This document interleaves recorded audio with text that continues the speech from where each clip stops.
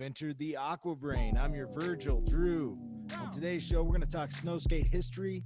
We're going to talk snow skate events. We're going to talk Snow Skate Magazine. That's right, Starfish Magazine. Ladies and gentlemen, I met up at Snoqualmie Pass many years ago. Tim Leavitt. There he is. All right. Hey, Tim, how's it going? Good. How are you? We're being taken over by the fungus. Oh, yeah. That happened a long time ago. How did snow skating start? Funny you should ask. The first record that we could find of it when we did this article was in 1978. This appeared in a magazine. This was actually the word snow skate coming through, and this company from Santa Cruz had developed this kind of bi-deck snow skate that attached onto a skateboard. And that was in 1978. The place was called Pan Western Enterprises, and they became the first people to actually trademark the words snow skate. So that kind of made them 78. Way before a lot of people were claiming to invent it. And then, a few years later, they came out with this one. Came out in Europe. Okay, wow. Which is obviously a bi-deck snow skate of sorts. Right. This was called This is called the swing bow. This thing is just incredibly over-engineered and expensive. I got that. Someone gave me that, but it retailed for a ridiculous amount of money back in like the 1980s. How do you ride something like that? Oh, it's terrible. If you look at it, there's like this diagram here of the trucks and this whole super complicated system that they had going on. There's ski brakes on there and stuff. No need for it. So you're not supposed to use a leash. And the Snowster came in 1991 from Newport, California, which is another very similar bi-deck snow skate design. And that was before Andy. Andy Wolf started in 1993, where he invented the snow skate. And then in the 90s, Steve Frink invented the snow skate at Stevens Pass, where they say he invented the first bi-deck snow skate, but obviously that's not true. But he just put a ski onto the bottom of the board. And then in 98, Elkins came along and started making the Fuse snow skates, which was basically a skateboard with 4 little skis on the bottom. Yeah. How did that thing ride? Like that. How'd that ride? I never had a lot of real good luck on it, but there was a lot of dudes who were real good. Okay. And then around 2000, I think Frink introduced Olson to it. Once Olson saw it, then he started trying to recreate it and make it better right away. And he started coming out with his own designs. The Burton Junkyards were hitting the market around this time too. They must have knocked off Steve Frink around the same time. They kind of made these, true to their fashion. They weren't really trying to push it and make it anything better than what it was. It was just kind of a gimmick they were trying to capitalize on. Lib launched this kind of experimental program where they started making all sorts of boards and stuff like that. And that's kind of what led to the Magnetraction thing and the banana thing as well, because the Magnetraction, they were experimenting on how to get these shorter skis to and cut better. And Steve Cobb was like, put this Magnetraction on there. And then there was like, oh, this actually, it works pretty good. So how did your home resort react to snow skating? Our ski resort was super open with it right away. We never had any problems. They had Crush was definitely instrumental in that, because he was down with the Lib dudes and he had got a snow skate. He was started putting them in their catalogs and stuff like that. And we actually did an interview with Bob Stein in Starfish, who he was the head of all lift operations at the ski area. We did an interview with him trying to convince other ski resorts that would give us a hassle that they should allow it as well. Snoqualmie's always been real open to that kind of stuff. It was the first place where they allowed snowboarding, really. Other people don't know that, but Olson, the same guy we were talking about earlier, he actually invented the snow. People say Jake Burton invented the snowboard, but there was several dudes that invented, just like the snow skate. There was several dudes who had invented the snowboard by the time Jake had invented it, and they were all doing their same thing.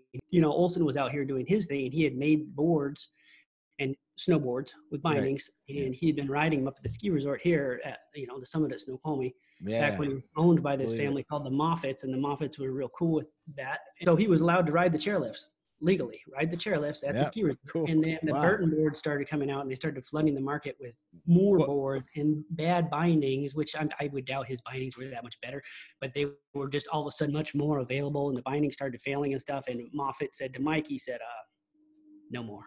And that shut down that shut it down. And then 2 years later, Mount Baker opened up to snowboarding. Unbelievable. How did you first get introduced to snow skating? I saw Micah Shapiro came down the hill with one, and he showed it to me. I was like, no way. He's like, you got to take. He knew I was a skateboarder and a snowboarder. You know, he was working for Mervyn at the time, and he's like, dude, you need one of these, because he knew that I lived at the ski resort, and I was basically a full-time ski bum. So he gave it to me, and I was like, sick, I got one. We were breaking a lot of boards because they had those the bent metal trucks on there, which had that fixed point, which created a fulcrum basically, which allowed the crack of the ski to crack off.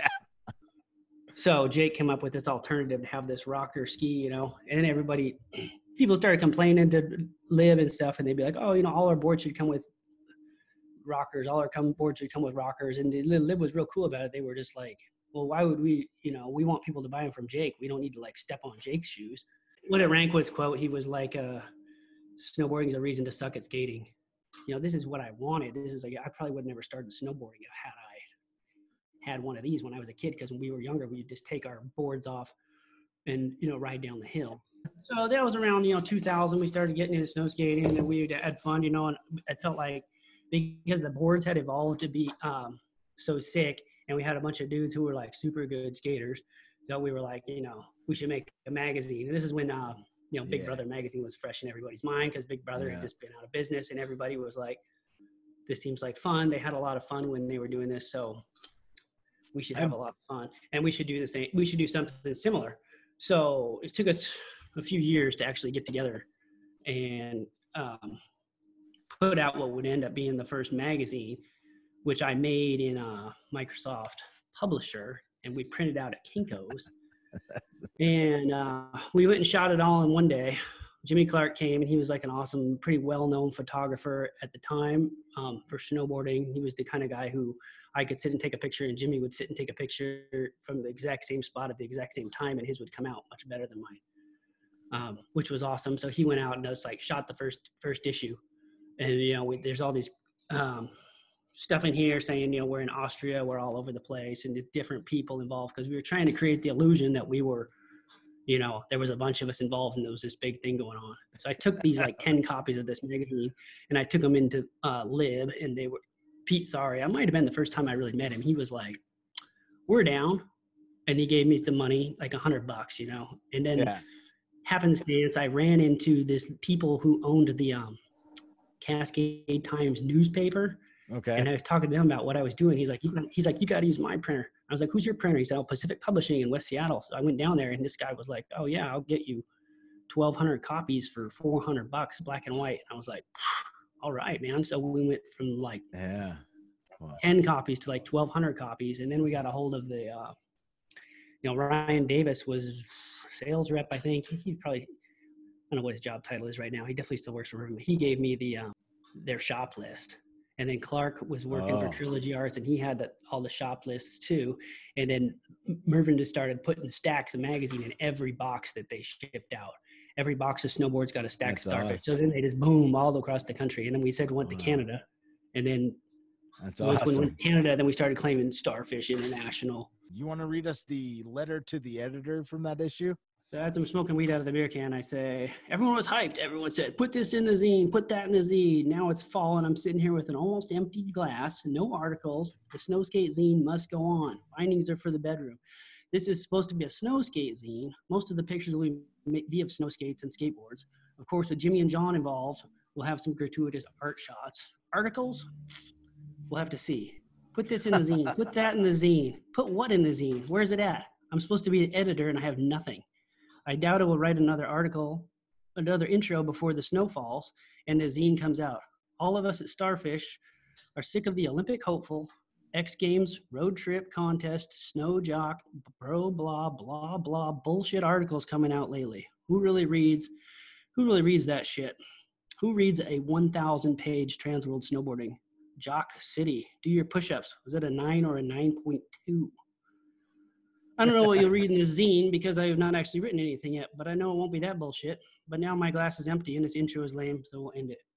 So who all was involved in that first issue? It was me and Clarke, Jimmy Clarke Hurlbut too, number 3 in the world. Big John Carlson, Jake, Bennett Goldberg, Mahala's in there, Bowen, Peter Kay, Danny Sullivan. Yeah, I mean that was pretty much our crew. Clarke Hurlbut, number 3 in the world. So tell me the story behind that. So a few years before this magazine came out, because it took us a few years to make, Andy Wolf had already had the World Cups, snow skating World Cups down at Mount Hood, which I don't think I went to, but Clarke went down there and he got 3rd place. And we, whatever. So then we went to Mission Ridge, and they had demo days was going on, and the Vans tent was there, and Vans had a bunch of shoes, and I knew the guys at Vans from snowboarding, and I was like, hey, can I have some shoes? You know, I'm doing Starfish. And they were like, yeah, man, have a couple pairs of shoes. And then Clarke was standing there. He's like, well, I want some shoes. And then Joey McGuire was standing there, and Joey was like, he's number 3 in the world. And then Clarke was like, yeah, I'm number 3 in the world. And then the name just stuck. And then, so then he got his Vans, and then it was even on the cover of the first one. It says here, Clarke, number 3 in the world. But at every contest, Clarke just kept getting 3rd. It was always like Alan and Jake, and he could never edge him out. No matter, it was always Jake and someone else, and he always got 3rd. It was kind of his dharma, I guess. Yeah, I always wondered that. So tell me about the name Starfish. Where did that come from? The same day that Clarke got named number 3 in the world, we were at Mission Ridge, obviously. And they had big icy groomers, and we were kind of just first started snow skating. We didn't really know what we were doing. We had the little boards, and everything was kind of new to us. So we were like bombing at what seemed to be at outrageous speeds, probably like 40 miles an hour down these steep, icy slopes at Mission Ridge. And we bombed this one hill, and I got back to the lift, and Clarke wasn't there. And he came rolling up about a few minutes later, and I said, what happened? And he said, I fell at that fastest, steepest part. I was like, what'd you do? Because we didn't even know what you would do. He's like, I starfished out of it. And we were like, cool. I knew exactly what he meant. So yeah, and then we started the magazine. Everybody started their companies. Lib was already in there, and then the rocker truck started getting in there, and then Pluto Sports immediately was one of the first companies that contacted us and was like, we want to advertise with you. He sent me this email that said, y'all seem to be idiots, but you're the only other people that snow skate, so I'll hang out with you and read your shit. He stayed with us through the entire thing. He was always backing us. They actually flew me and Clarke down there, which was probably like the highlight of the whole Starfish thing was when me and Clarke flew down to Tennessee, of all places, in North Carolina, and we just went and cruised around and hit snow skate parks and drank moonshine and skated, and we were down there for quite a while. And Tomoki was with us too on that trip. He was a photographer, snow skater guy, So Tomoki was in right away too through Pluto. Oh, cool. And then rocker trucks showed up, immediately afterwards, kind of out of necessity, basically. Right. Jake was already owned a machining shop. He owned CNC machines. He owned everything he needed to do it. He was already making stuff with metal, so it was easy for him to just start doing experiments and start trying to make something that was actually better. Game changer. Around like midway in this thing, I broke my back, and I broke my back before. So this is like the second time I broke my back, which is kind of when Starfish had this big jump forward in technology, because while my back was broken, I spent most of my time learning how to use InDesign, which is the design software. It's kind of more of the industry standard. Yeah. In publishing, which my printer at the time was at Pacific Publishing was like, you got to start using InDesign. You got to start using InDesign. So then this was right when InDesign was coming out with their first Creative Cloud experience. I sat there with my back brace on and learned to do that. And Starfish came back, glossy and going full color and with a lot better, more text support. And I just started taking more pictures. Dane showed up on the scene, and he lived at my house, and he was down to just shoot photos and hang out. I was shooting under a photographer name. I was writing stories under a different name. I was, putting different stuff, trying to make it look like we had a lot of people. People want to be involved with a magazine. They think it's all about them, and their photos and stuff. But without the photographers and the people behind them, to get the stuff to the computer screen where it can get laid out and out of just people's imagination and actually onto something that's printable. So much work. it takes people, like Dane, who weren't doing it for, themselves, self-promotion or anything like that, And then the powder guys started to come, and the no borders, and then, the Florida Powder Skates. The owner of Florida Powder Skates is one of my best friends since I was like 15. And I actually came up with the Florida Powder Skate. He moved down to Florida for like a year or something. I hated that he moved down there, and he started making snow skates while he was down there. So I was like, oh, you call him the Florida Powder Skate. And then the name stuck. That's the story right there. Yeah. And since he was like my good friend, he starts showing up in the mag. He's sending me boards. The board starts getting in Dane's hands. We start getting pictures. Around that middle time, the whole design of snow skates just changed. Everybody was doing experimental stuff. Everybody was making big boards. People were making powder surfers. Leavitt, he was doing his thing. He was in the magazine. Those guys were sending me pictures. And then Jeremy Jensen, he was like his own media. Right, yeah. Paparazzi all by himself. I mean, he was like the dream guy for me, because it was like, sick, this guy will do stuff. Yeah. Towards the end of it, I was doing less and less and letting people be more involved and kind of just being the editor and the person who was compiling it together. Yeah. So at the beginning of the year, I'd contact every single company. I'd tell them all the same thing. Hey, we're doing the buyer's guide. Do you want to be in it? Which means buy an ad. And then you want to be in it? How much you guys want to write a story, which is a chance to plug your ad. The story accentuates the ad. It goes along with it. And Jeremy Jensen would be like, yeah, I'll do it. I'll write a 6-page article. I'll send you 200 photos, and I'll send you a video and a QR code for the cover and graphics and all that stuff. And I was like, yeah, you got it, man. And then other people would be like, whoa, why is it all about grassroots? Why is it all about grassroots? It's like, well, you had every opportunity he did. I gave you the exact same chance he had. And he's the only one who cared enough to do it. What was Jordan Armstrong's role, Tim? Oh, Jordan was awesome. We met him when he was like a little kid. I remember the first time I met him, he was like probably 18. He had driven down from Canada, and I think it was the year it didn't snow maybe. And we were like driving our trucks up the hill and riding this half pipe, and Jordan was sitting in the bottom in his van. And he had this like premier snow skate. And I looked at his snow skate and I was like, looks like you got hosed by Andy Wolf. And he looks at me, he goes, actually, I ride for him. And I was like, oh, so you get hosed. And I was like, oh, so you get hosed all the time. And he just laughed, and then he started like making his own stuff. Wow. And then he was like flat deck too. He's good at all that stuff. He just anything. He's like Alan. Those guys can just ride everything. And anyways, he was kind of our web dude who ended up like trying to build the web pages for us, and like he was kind of very instrumental in our online presence and like getting us onto Facebook, right? Which when we got Starfish got on Facebook, it stirred up a ton of shit, because for me, I didn't understand how Facebook had really worked at all. Yeah. So I kind of thought this was an outlet for me to like publish stuff I wouldn't be able to publish in the magazine, like the stuff that Tim does want to publish, So I went on there and I suggested to the no borders that, something I was like, everybody's ridden a snowboard without bindings on it. It doesn't really work that good. Bottom line, if you tried a bunch of other stuff, there is stuff that works better, whether it be Jeremy Jensen stuff or the Florida Powder Skates or this and that, and those guys got fucking pissed, man. We were like changing our shit all the time, changing trucks, changing setups, grips, changing shoes, trying to find a leash that didn't bang you in the head.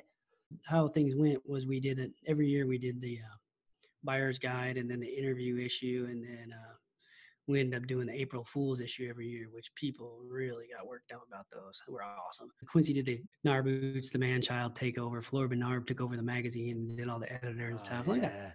So fun, man.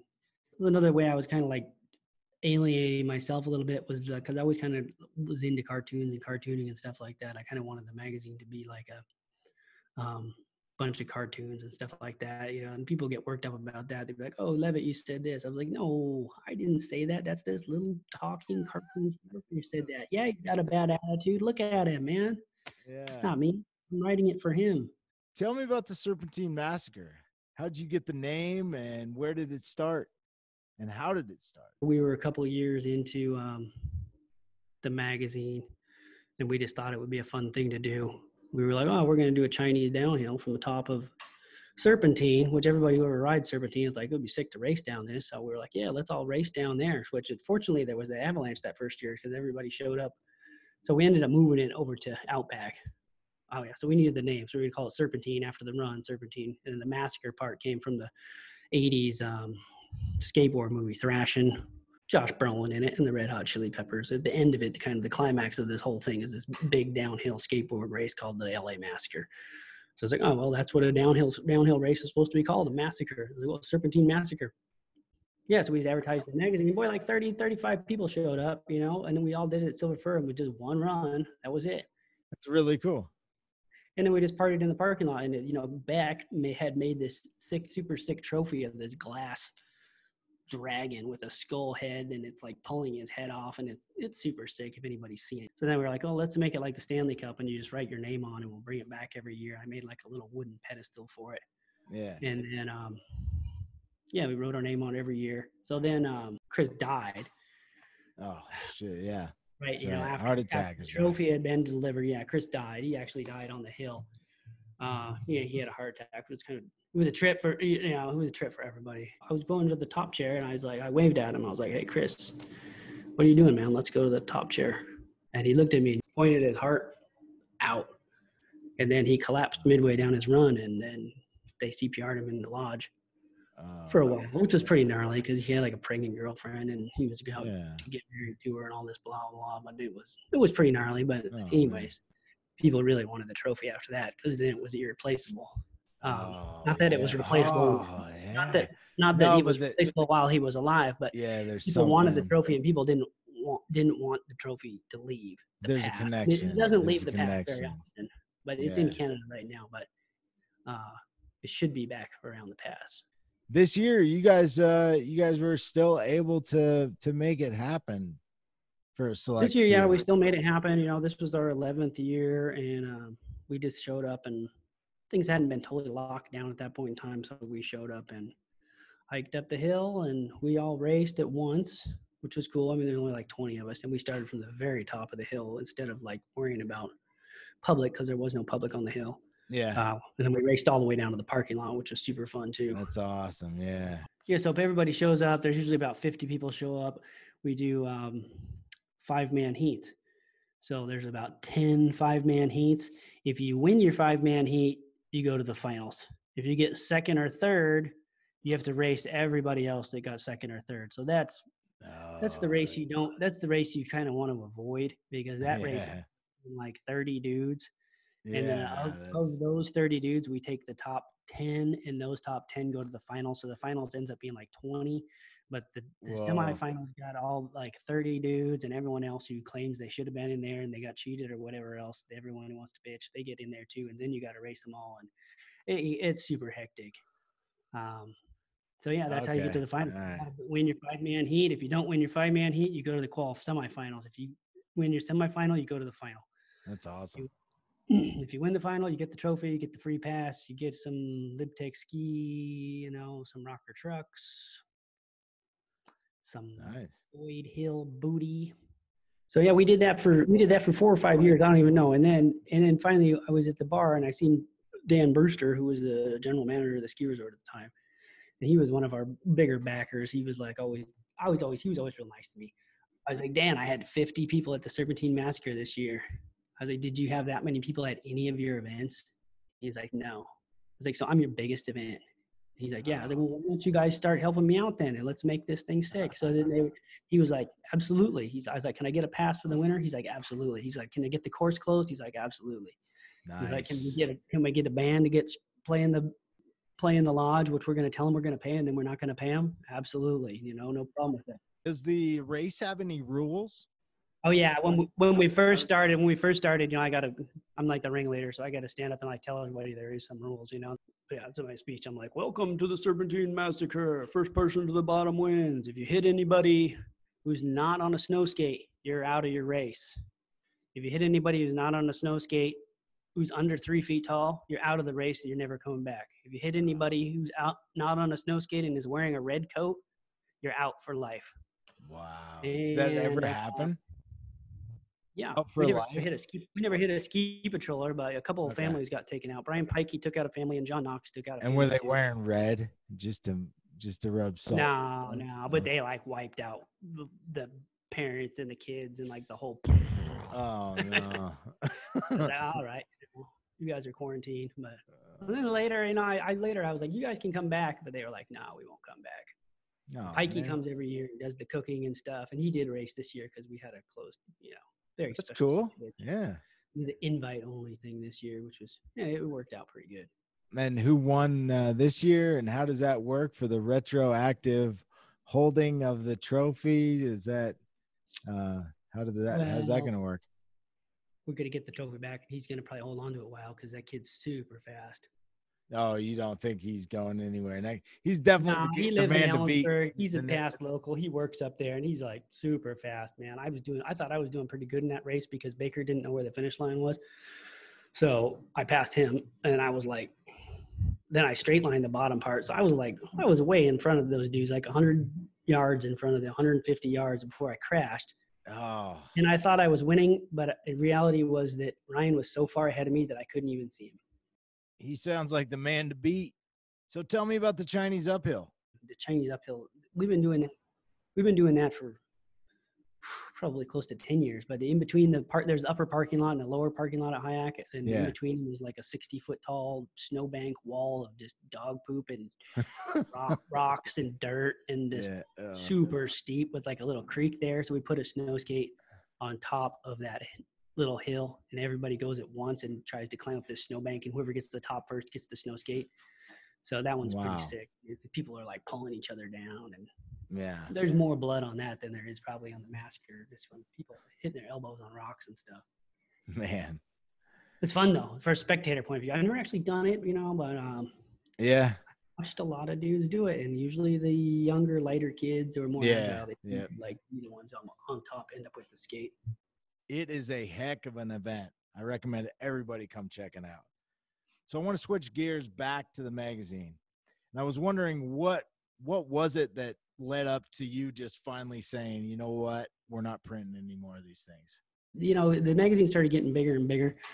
I was writing under fake names. I was taking pictures under fake names, and we were shooting at fake locations.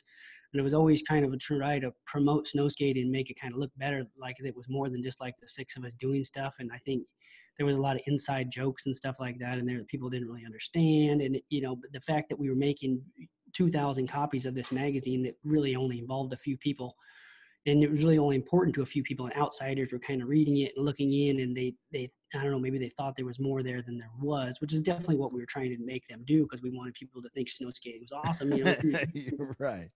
It was self-sufficient basically from the first issue on. I didn't really have to put a lot of money into it. I didn't make money either, but I was always just flipping the same money over and over and over, just loaning out money every time. And people wouldn't understand. They'd be like, can I give you a snow skate? I'm like, my printer doesn't take snow skates, man. I'm not putting in more money for this for you to sit there and try and advertise the same project that one of my best friends is advertising on the next page that his are better, and you stole his idea. It's like, this is pretty basic shit, dude. Well, and plus, it's your magazine. You can do whatever you want. Yeah, right. You can do whatever you want when you own a magazine. It's like, well, no, you can't, because it's a free magazine, People didn't figure that out for years and years and years. People contacted me towards the end of it, and there was like this one guy out at Stevens, and he was like, I told him, I was like, well, Starfish is based on advertising. And he was like, oh, like he couldn't believe it, Like, it's a free magazine, and people couldn't figure out that, it was funded 100% funded by advertising. I wasn't just some rich guy who was like dumping money into this magazine to just run its mouth.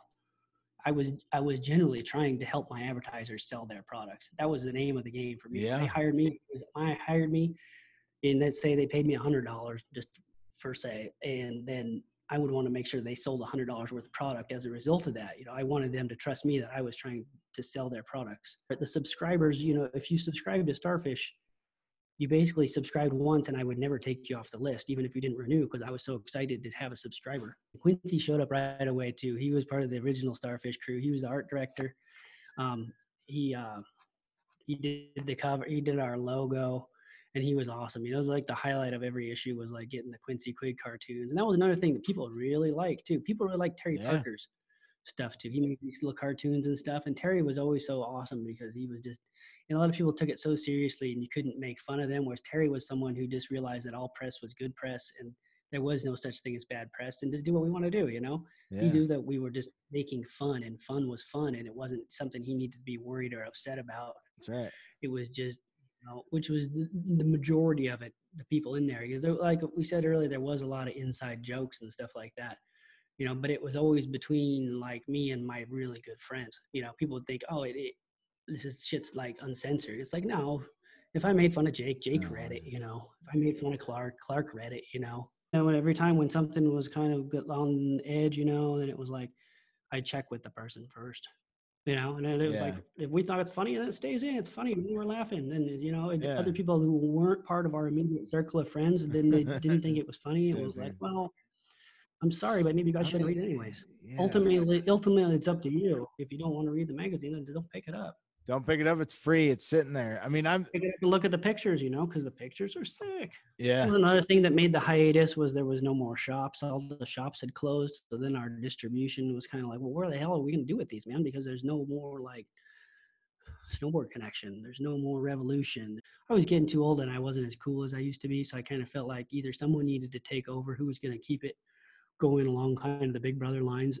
I was a lot more entertaining when I was younger before I had kids, and I was like going to Tennessee on snow skate trips and making moonshine and smoking toads and whatever else we were up to. Yeah, exactly. And then I tried to get John Metz to do it, who was doing this like totally awesome zine. The Algerian, which is an Idaho-based zine. Which they were just like these hilarious little zines. Like one of them came with like a free condom. The condom was the condom was like stapled on it, so it had a hole in it. But yeah, and he was a snow skater, and he was like, "I'm down to do it," And he actually laid out a magazine, and we were supposed to hook up with the Concrete Wave dudes, and they were going to do like an Easter egg insert magazine in their magazine, and they were making a lot of copies, like I don't know, over 10,000 copies. And so John makes this funny story, and he makes this hilarious magazine. So I send this magazine off to this guy, and I'm like, "This is hilarious, man. See what he's gonna say." And he calls me back, and he's just pissed. I was like, "What? Why is this guy so pissed, man?" And finally, he's like, "You don't know anything about this. You don't watch the news, do you?" And I was like, "No, I don't watch the news, dude." And he's like, "There's this whole article about how not to be a fat bastard like some guy at Subway." And it was like he was doing a Subway thing, and then it turned out that guy had just been arrested for like being a pedophile. Oh, yeah, we didn't see that coming. Tim, I want to thank you for years of Starfish Magazine, inspirational photos, and entertaining stories. I want to thank you for the Serpentine Massacre, which is an awesome opportunity to compete against fellow snow skaters in a fun, highly competitive atmosphere. I also want to thank you for coming on The Brain, man. Thanks for having me. Please like, comment, and subscribe. Hit that bell so you know when we put new videos out. Follow us on Instagram and Twitter @BrainAqua.